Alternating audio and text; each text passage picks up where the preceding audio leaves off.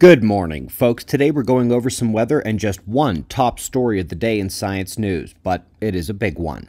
We are also now going to do a multi-wavelength solar analysis now that SDO satellite is back online in total, including the HMI. So let's start with the last 24 hours on our star in 193 angstroms. It was a pretty quiet day. We've been saying to expect the flaring to die down, and it has. We'll see why with the sunspots momentarily.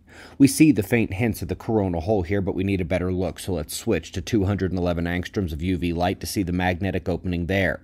The dark patch spewing enhanced solar wind is letting it loose in our direction now. NOAA predicts a multi-day fast solar wind event beginning on the 13th. That would be Monday. Bottom panel in the endless spiral shows plasma speed here, while the top shows density. You can see us entering the faster stream there. Geomagnetic unrest is likely to be minor to moderate during this event. Sunspots up next. This was yesterday, and now here's how much it moves in a day. Not much. That is all the sun spins from our perspective in 24 hours, but say goodbye to Gong for a while because the HMI instrument on SDO is back. Vastly better detail, and we can see the decay and spread of the sunspots that has that flaring level dropping out. We'll keep watching those until they turn out of view. Never know when development may occur, and the same goes for the plasma filaments. They are locked tight at the moment, but destabilization can happen in minutes. We are watching these as well.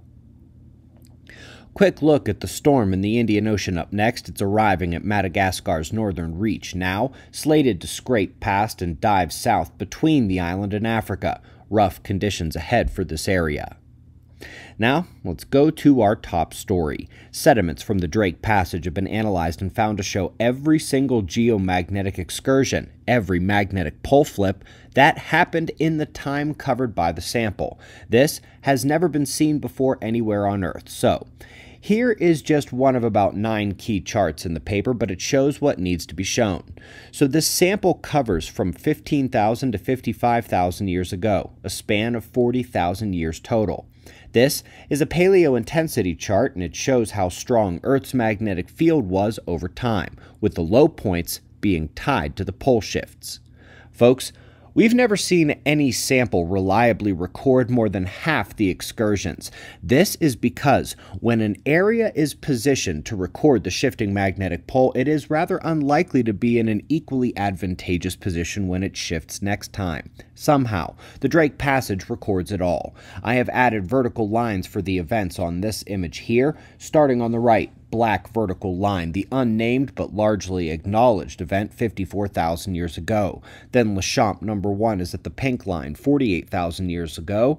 Lechamp number 2 at red. Mono Lake at orange, the still unnamed 30,000 years ago event in yellow. Lake Mungo in green. Helena Pali in blue. Folks, that's all of them within the 40,000 year period of the sample. I would love to know if even shallower sediments show the events from 12,000 and 6,000 years ago. But folks, with this latest confirmation, I do suggest we call the event 30,000 years ago the Drake event for its confirmation in this Drake Passage sediment.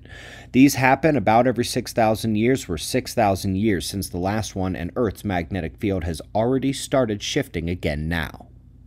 Folks, there is a lot happening the rest of the month at Observer Ranch.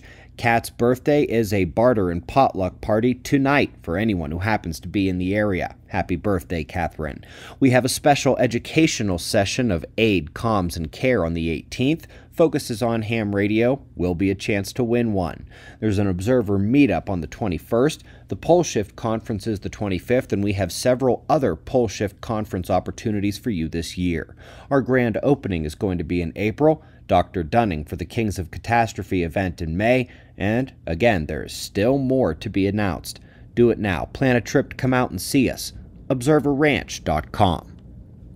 We greatly appreciate your support. We'll do this all again tomorrow.